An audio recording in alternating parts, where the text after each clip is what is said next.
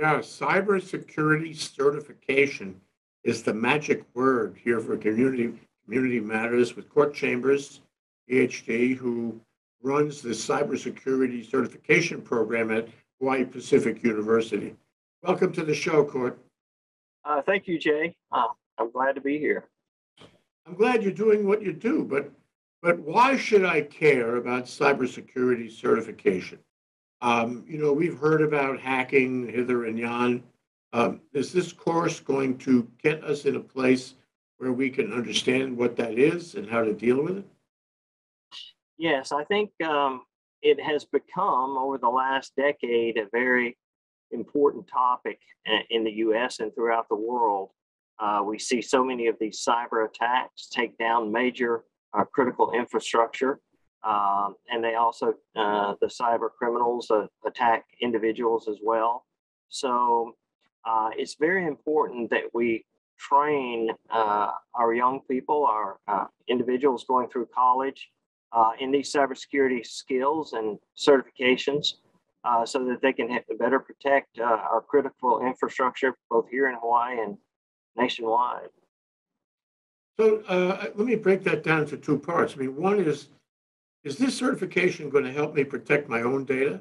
Is it going to be is it going to be help me understand my laptop, for example, so I have a lower risk? Absolutely, it will. We start off with the first course, which is a CompTIA A plus, and what this course does is it teaches you computer hardware and software.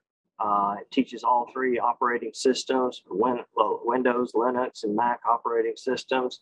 We also teach you information about your mobile devices and IT security, troubleshooting, how to correct those issues when you have your phone doesn't work as planned, and how to reboot it, how to go into your laptop and look at your systems and determine what may be a problem and try to fix those problems as well. So it will help you absolutely personally, and it will also help you understand the threat that is out there and how to mitigate that threat, how to protect your own personal computers, laptops, tablets from cyber attacks. Mm. So, we've read a lot about ransomware, and ransomware seems to be, in substantial part, unstoppable. I don't know enough about it to say why that is so, but even in the recent ransomware attacks, the FBI was able to stop it and recover the payments made to a part of the payments, not all of them. Right. And I just I wonder, how you deal with ransomware, because my perception of it, and you probably know a lot more, is that it's not only from Moscow, it's not only from Vladimir Putin's gang over there, it's also from China, and it's from lone operators, lone wolves, so to speak, who get on the dark web and they find these tools and they set up a ransomware shop, and they're operating by themselves or with their best buddy, but that's all. And it works very well, and they could make a lot of money doing this and be completely immune from being found and caught and prosecuted. So a query: how do you deal with these very sophisticated but fragmented, distributed groups of people who are anywhere and everywhere dedicated to doing ransomware on you? Yes, absolutely. You hit on several really good points. Ransomware is one of the biggest problems we face today in cybersecurity, and it is becoming a bigger problem. And you referred to the Colonial Pipeline attack that recently happened, shut down the gasoline and jet fuel pipeline to the southern United States. And basically, like you mentioned, the FBI was able to recover part of that digital currency that they had to pay for ransom.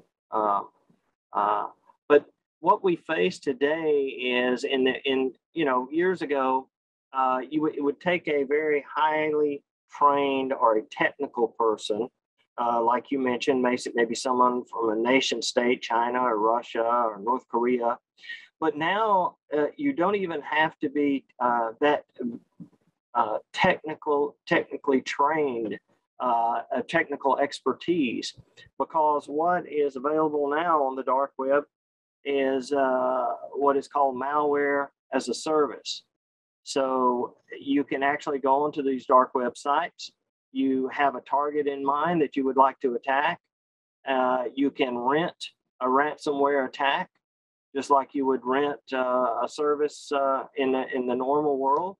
And then the software developers, criminal software developers who have developed highly technical tools, will do the attack for you. And then you will just pay them part of the profit, a percentage of the profit. So we've moved from highly technical criminals to low-tech criminals who have access to these very highly developed software developers that are making huge profits on this malware as a service. So conceptually, how can a cybersecurity professional deal with that? Either, I guess individually or a small company or a large company. Conceptually, how do you stop it? Well, there are certain things you can do.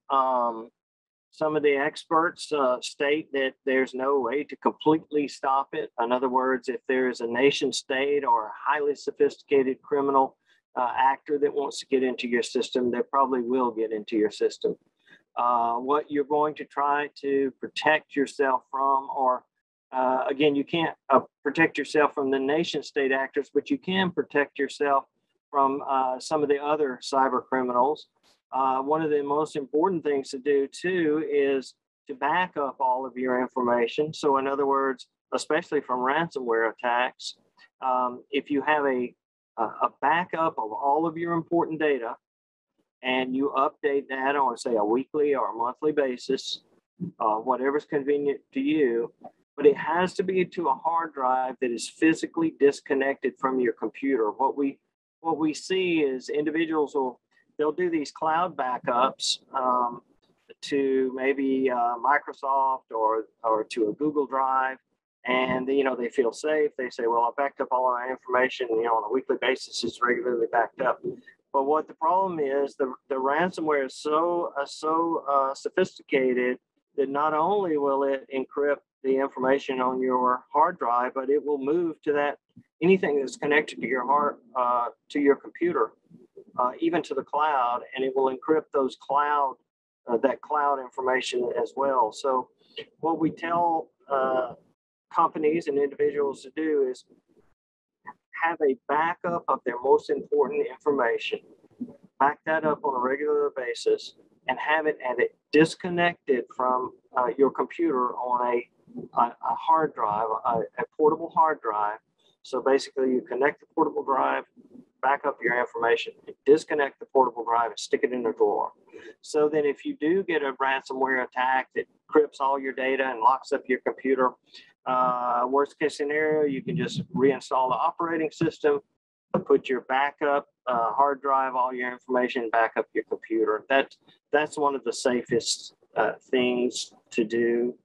And we also tell people, really, if there is something that would cause such damage to you to be released onto the open web or to be lost, just don't put it on a device that's connected to the internet. Because if you have files, say you're a psychiatrist or a medical professional, and you have all your files in the cloud, and if you lost those files, it would devastate. Or if those files were released to the public, it would devastate, your company. Just don't put those on a device that's connected. Is there progress being made? Maybe this is part of the certification training you're talking about. Is there progress being made in tools that will protect you? I'm not talking about, virus protectors. I'm talking about something more sophisticated that deals with today's risks and threats from nation states and from individual lone wolves around the world. Are there things you can put on your machine that will tip you off that somebody's fiddling with your data? Well, the new antivirus systems that you use on your computer, they are definitely much more sophisticated than they used to be. They can block most of the ransomware. It's also important to always have your systems patched. You want to make sure that your systems do auto patches. And we see this on our phone all the time. It will say your app on your phone is going to update tonight at midnight. On your iPhone or your Android. We also see this on our computer systems. If you have a Microsoft system, Microsoft says the big update is coming out tonight, and we'll update at midnight. So they're updating the systems. The new antivirus systems work very well, and they will protect you from most of the intrusions. But I'll tell you, Jay, you know what the biggest problem we find is, even if we have the technology to protect the systems, the weakest link is always the human element. And when I say that is corporations can spend astronomical amount of money protecting their systems with the latest software, and then their employees may click on a phishing email, basically an email that is sent to them to trick them into clicking and downloading a link, which actually downloads malware into their computer, and then it moves laterally into the network and infects the entire system. So that this is what's called social engineering. We've heard that term several times, but the criminals know that some of the antivirus software and the anti-malware software is so sophisticated, it's very hard for them to get in. And then they use social engineering to go after the staff, because they know if they can, offer a free iPhone, if you just click this link and someone clicks that link, if they can get into that person's computer, then they can move into the system, create that back door, and start pulling out all the data. So that's what we see is the companies also, not only do they have to invest in that software, but they have to invest in training for their workforce. And we see this happen a lot. Some of the training is they'll set up fake emails. So in other words, your staff will be doing their, at their daily work at their desk, and they'll get an email that says, the Human Resources Department needs you to click this link to enter some information for your upcoming paycheck, right? So they'll click that link, and they'll get a pop-up on their screen that says, you have just violated company policy by clicking this link. And then that individual has to go to retraining. So those are some of the things they're doing to try to train the workforce that they have to be part of the solution, because it doesn't work with just software.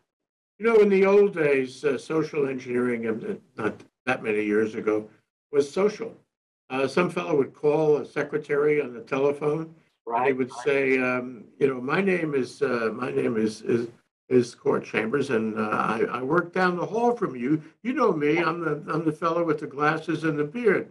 And I forgot my password, and I wonder if you can just help me out, and that kind of thing, where he socializes somebody based on just a shred of information and gets right into the company up to high-level security. Sure. That was the old days.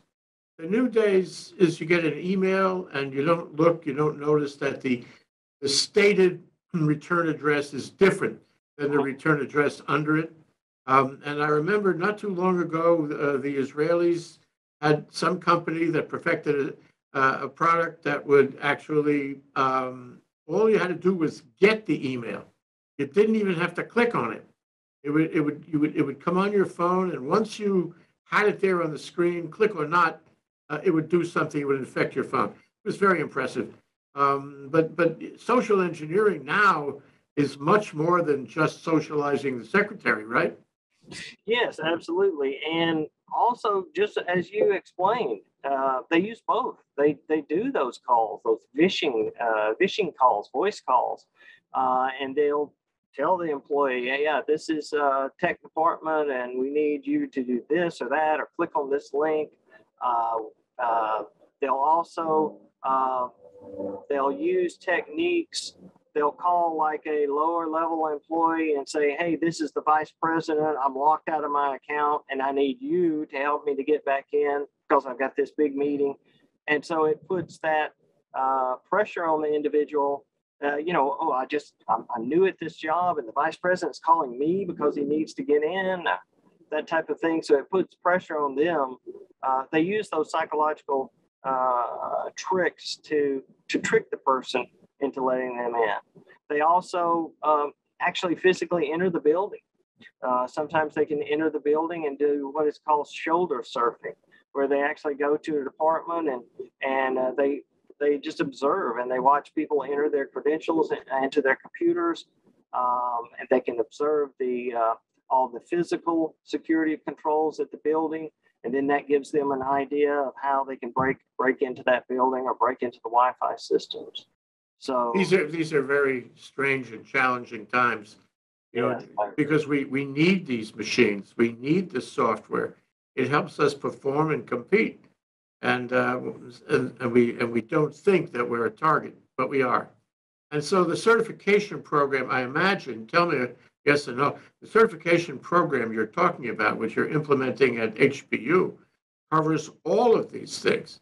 It covers every, am I right, cybersecurity risk that you as an individual or a company or even a government agency might have. Right? Yes, correct. Absolutely, Jay. We start off with 4 courses. Basically, the first one is CompTIA A+, and this is that basic introductory course. But I say basic, but it's still very, very challenging course. The textbook, just as an example, is over 1,000 pages. So we go through 1,000 pages in 8 weeks. So it is a lot of information packed into that 8-week courses. But we go over hardware and software and Windows and Linux and Mac operating systems. And then we move on to CompTIA Network Plus, which this course provides the knowledge and skills to troubleshoot and configure networks, so that individuals will know how routers work, switches, how a packet travels through the internet. So they get that first they spend in A+, they learn computers, they actually learn how to build their own computer through components if they would like to do that as well. Some of the people in our courses, they build gaming computers, very high speed. They put, advanced CPUs and cooling systems on them. But then we move into Network Plus, where we discover how computers are connected on the network. And the network is one of the biggest vulnerabilities, because that's where if the threat actor can get inside our network within those security firewalls, then they can wreak havoc, download all our information, hold it for ransom, or even spy on us. Some of the malware, often referred to as spyware, it just sets up operations so that it can use your laptop camera. It can turn on your microphone when they will want to. It can exfiltrate all your information. It can even keylog all your strokes. So every stroke you place on your keyboard, the keylogger records all of that and sends it back to the threat actor. And that includes everything, including your bank account, your passwords, your all of your private information, your emails, your health information. So that's what Network Plus covers, that networking portion. And then we move into the third course, which is CompTIA Security Plus. And what this does is then we take everything we learned about computers and everything we learned about networks, and then we learn how to secure those devices. And because you have that background of networking, you have that background of computer components, it's much easier to understand how to secure them than it would be if you were just starting off with just security. And we also teach the individual to think how the hacker would think. We use different tools. One of them is Linux Kali. Basically, it's a set of Linux penetration testing tools. And we learn how hackers break into the systems. And we practice basically looking for vulnerabilities and finding those back doors and finding those open ports so that the individual thinks as a hacker. And then we finally move into a Cisco course called Cybersecurity Operations. And basically this covers network and operation attacks, the types of data needed to investigate security incidents. It addresses how to monitor alerts and breaches to a network. And it trains the individual for a very unique job in today's world, which is basically working in what is called a SOC. It's a Security Operations Center. And all large networks will have a Security Operations Center.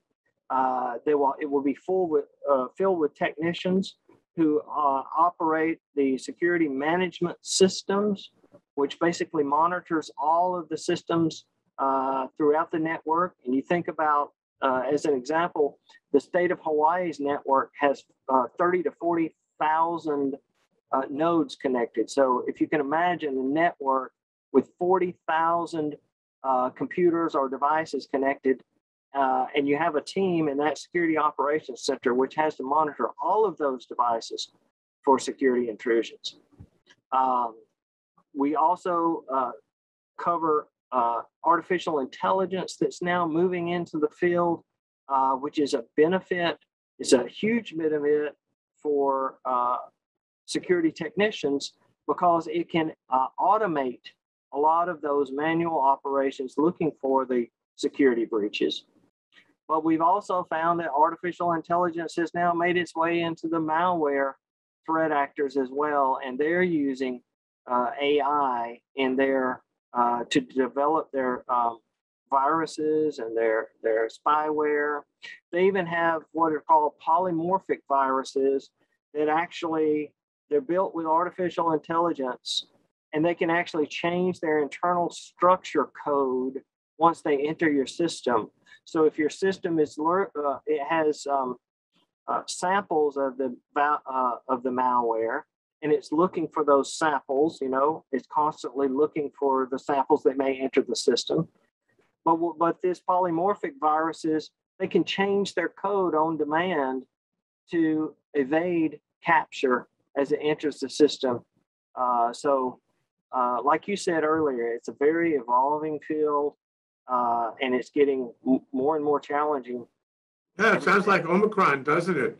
Yeah. Every time it's a virus to begin with, and it mutates while you watch. Yeah, right. This takes me to an area that we really haven't discussed, and I wonder where it fits, and that is social media. There was an article recently that was really scary. I think it was the Washington Post, but I'm not sure. Might have been a more techie journal, and it was about, I think, TikTok, and how TikTok will give you movies. Actually, it might have been Twitter too. Will give you movies, and the movies will have a certain emotional charge to them. Okay, and if you watch the movie, if you click on the movie, it knows a piece of your psychology. Okay, and then it's going to give you other movies. This is like, if you've been browsing Amazon for a certain product, next thing you know is you get an ad from some other source with a similar product that they know and is shared and on. So in the case of the movies, they know what you like. They know what turns you on, what turns you off. They give you more movies. And every time they give you a movie, they're collecting data as to whether you watch it, how long do you watch it, and then it forks off. It's like a logic tree. It forks off to more movies. And after a while, the AI organization that's doing this knows a lot about you. And it's not limited to what you're going to buy on online shopping.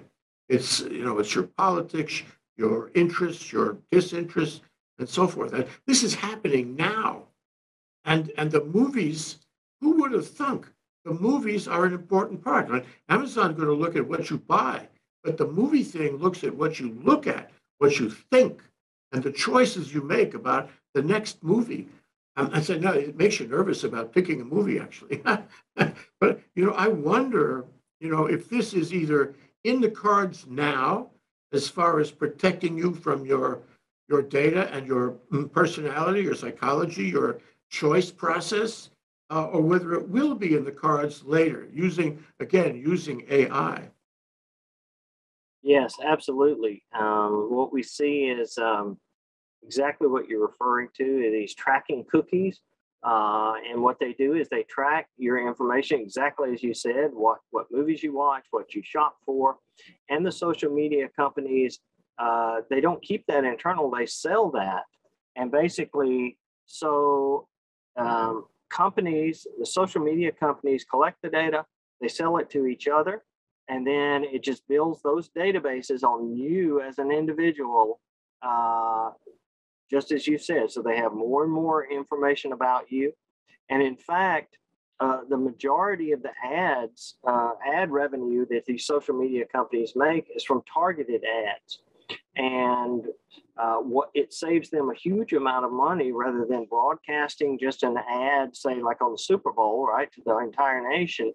They have such a database on all of the individuals on their platforms that they can target that ad. They can only show that ad to the people they know would be interested in that information.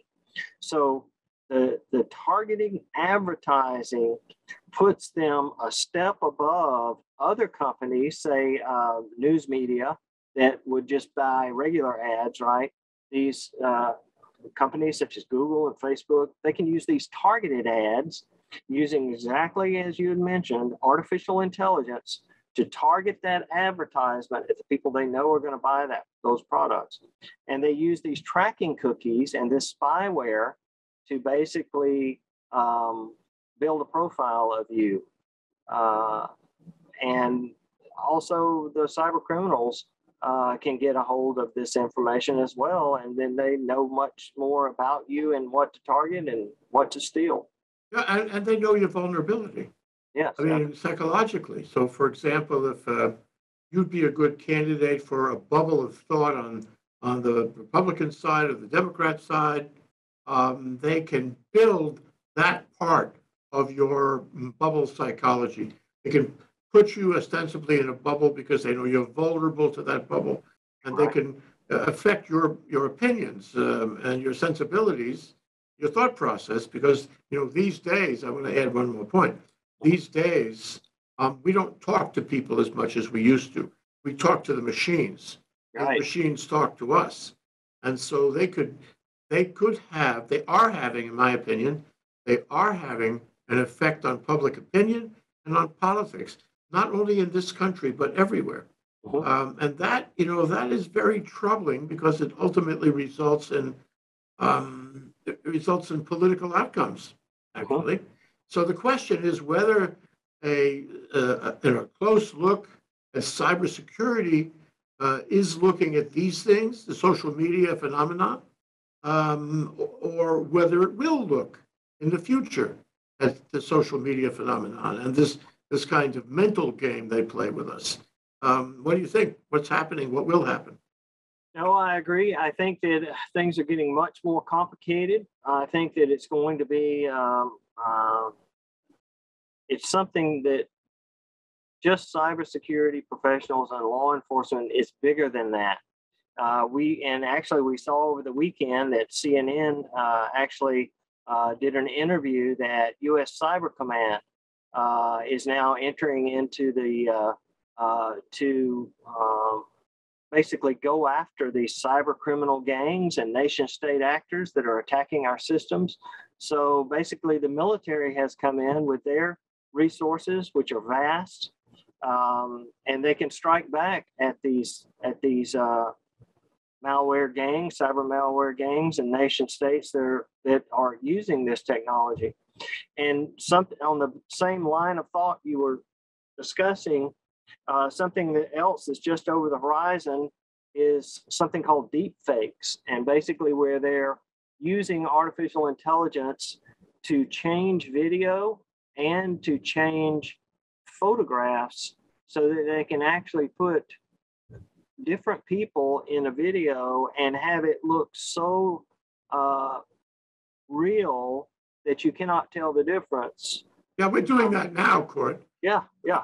We have an actor who's actually doesn't look like you at all, but we are changing we're changing that person to look just like Cort Chambers. What do you think? Yeah, yeah, Amazing. yeah, amazing. So tell me how I approach this with the cybersecurity training program at HPU. It begins next year. Yes. The classes, I'm sure, are forming up now. Yes. How do I apply? What are the prerequisites? What does it cost? When does it start? When does it finish? And I know this is multiple compound question. When does it finish? And what kind of jobs can I get after I complete the program? Okay, absolutely. Yes, it starts January 10th. Is our first A+ course. Now, I've taught these courses before over the last 5 years, so but this will be the first time with HPU. And HPU is a great facility. I think the students will really love it there. It's the latest state-of-the-art equipment, the latest, great classrooms. But again, we'll start January 10th with A+. And the courses, all right, I'll start with the prerequisites. There's no prerequisite. You should have a basic ability to use a computer and a knowledgeable, to the basic level of computers. You start A+. Again, it's a very, very challenging course, but it's very doable. But it takes a lot of self-discipline because we definitely can't cover everything in the course in the 3 hours that we meet per week. So the individual is going to have to have the self-discipline to put in another 10 to 15 hours, I say. I mean, there's homework. Yeah, it's homework. To read the material, like I say, like I said before, the book is about a little over 1,000 pages. We're going to go through every page in that book. We're going to learn the material. They're going to do a lot of homework, reading. And then at the end of the 8-week period, you're not required to take the certification exam. So in other words, if an individual wants to take the course, but they say, hey, I just don't do good on tests, I don't want to take that certification exam, they're not required to. So basically, you'll go through the course, you'll pass the course, then you'll have the option to take that certification course. So we spread out the courses to term A and term B. So in other words, term A, they'll take 8 weeks, A+. Term B, they'll have off. They'll give them time to study and prepare for and take that certification exam if they want to. Then we start the next course in term A of summer, that's Network Plus. And then we take 8 weeks off the end of summer. And then we start Security Plus and Cisco CyberOps. By then, they should be pretty familiar with the process, and we feel that they can take those two courses together back to back in the fall of next year. So at the end of next Christmas, they would have 4 cybersecurity or 4 information technology industry certifications, which are extremely valuable in the workforce today. And we believe that ups their chances astronomically to getting a job. And these are well-paying jobs. The Biden administration recently announced that they are focusing on cybersecurity as one of the primary focuses of the U.S. government. And there's approximately 500,000 open cybersecurity positions currently in the U.S. The U.S. Bureau of Labor Statistics, if you go to their website, you'll see the employment of information security analysts is projected to grow 33% from 2020 to 2030. That's about 16,300 openings for information security analysts projected each year on average over the next decade. Many of these openings are expected to result from the need to replace workers who transfer to different occupations or exit the labor force. And these are very well-paying jobs. CompTIA with a Security Plus certification did some research, and the starting pay is right around $50,000 to $60,000 per year for a security analyst with several years of experience, 4 or 5 years of experience. You're looking at 100,000 and 100,000 plus. So these are very good paying jobs. A lot of competition for the jobs, both in the government and in private organizations. Typically, they require an associate's degree or a bachelor's degree, which we offer the associates now, and we will launch the bachelor's degree this fall. The Biden administration has had several releases of information over the last year. In August, the private sector leaders announced ambitious initiatives to bolster the nation's cybersecurity. That's a fact sheet that is online. The administration wrote that the whole of nation effort is needed to address cybersecurity threats. We all know about the recent high-profile cybersecurity incidents that demonstrate we are in need of more cybersecurity. In May 12th, President Biden signed an executive order to improve the nation's cybersecurity. We want to modernize and implement stronger cybersecurity standards for the federal government, improve software supply chain security. The SolarWinds attack we recently saw last year that infected several of the government's top departments, including the Department of Homeland Security, the Department of the Treasury. So, am I right from what you say that, but for national interest, it is better to have a call it a cybersecurity workforce? absolutely. It's not only that we have a couple of smart guys doing this, but we have a lot of people who actually talk to each other and share their notes and tips and tricks and what have you, and also to share the tips and tricks of the bad actors as well. Yes, So right. we all know what's coming down the pike. The other thing, so that's what we need to have. It's not just a matter of the government saying that we will now spend X dollars on cybersecurity. It's a matter of developing Akamai workforce that will be smarter. You know, one thing that the U.S. has, I think it still has, is a creativity. I'd like to dwell on that for a minute. And the creativity is what will, give us the excellence to deal with this, which is a great threat. And maybe sometimes we don't deal with it that well. But if we had, perpetuate this creativity in that workforce, where a lot of people, students go into this and share and discuss and figure out new approaches or new defenses, we'll be better off in many ways. And it is a national issue. It's a critical vulnerability that we have to patch up. But the thing I was going to say is, if you're talking about certifications, you're talking about tests with multiple choice and true false and all that. Doesn't allow for a lot of creativity. If I'm seeking creativity, how can I achieve that within the context of the program you're talking about? Because I want my students, I want my workforce to be creative more than anywhere else as a group in the world. How do we achieve that? Well, I think we build creativity into the teaching process. Again, like teaching them to think like a hacker would think, letting them use their creative minds to figure out different ways to attack a system, different ways to protect a system. And the individuals that have, like you were saying, that creativity, they need to fulfill that personally. The world needs individuals to go into the cybersecurity development realm where they get these certifications, they get on hired with Apple or Google or the federal government or any of the large, huge corporations, and then they work to build better protection devices. They go into the AI field, which is new, but it's developing at an exponential rate, and they can use those creative skills to better protect all of us. Yeah, let me take that last word, us. Us doesn't necessarily limit itself to the United States. No, not at all. I mean, with certification training and certificate, you're not limited to the United States because it's a global language. It's a global technology. You could go to Exactly. France and get a job there too.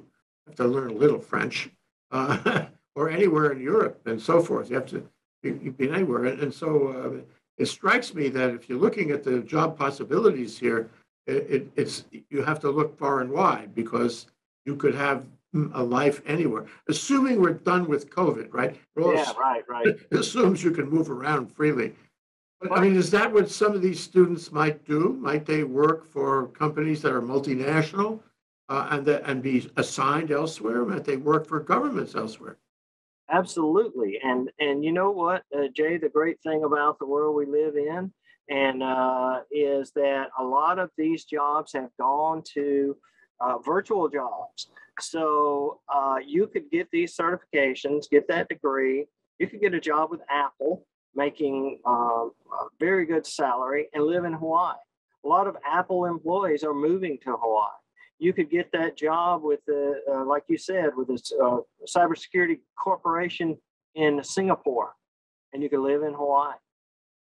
And so the thing is about cybersecurity, because all of our physical components, one of the other courses that we're working on developing for HPU that we hope to launch again in the fall is going to be a Cloud Plus, CompTIA Cloud Plus. And what that is cloud computing.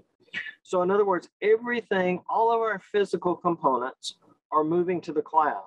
So it doesn't matter where you are in the world, you can still do your cybersecurity position because everything is moving to the cloud, and is not the type of thing that you're going to be touching physical servers or touching physical switches.